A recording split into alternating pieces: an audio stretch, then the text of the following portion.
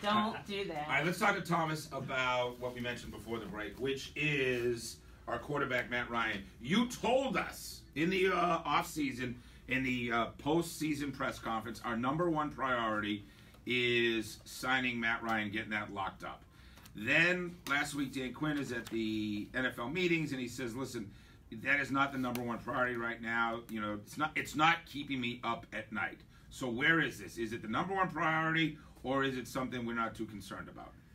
We're not concerned about it. We're not being kept up at night. Right. It still is the number one priority, and I guess I was looking through the dictionary to try to find out the exact definition of priority, because I think it can still be the number one priority, and we can still do other things on the side, i.e.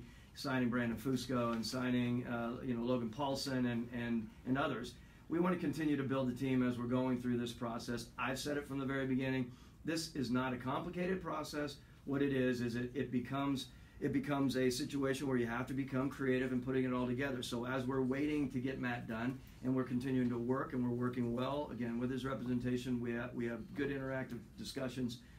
I'm not concerned about it. I'm not kept up at night about it, and it's a priority. Would you say if Matt's deal had gotten done, would your free agency moves or activity been any different? If you had that extra money, he could have saved you with an extension. No, interestingly enough, we've talked a lot about that. Timing for that would have been important. We were really gauged on seeing what was happening in free agency. Let's call it the way it is. When Kirk Cousins came in, it was a big thing for anyone in the league. Didn't matter if it was Matt or any quarterback in the league. They all were hanging on there to watch. So that deal, what's that deal do to you as a GM when you see a guaranteed deal like that?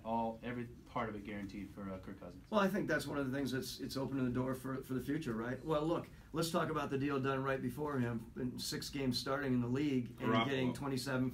Garoppolo, Right. Heck of a oncoming player right now, but that is big. So I'm sure Matt's looking at it with an open eye. Crazy amount of money.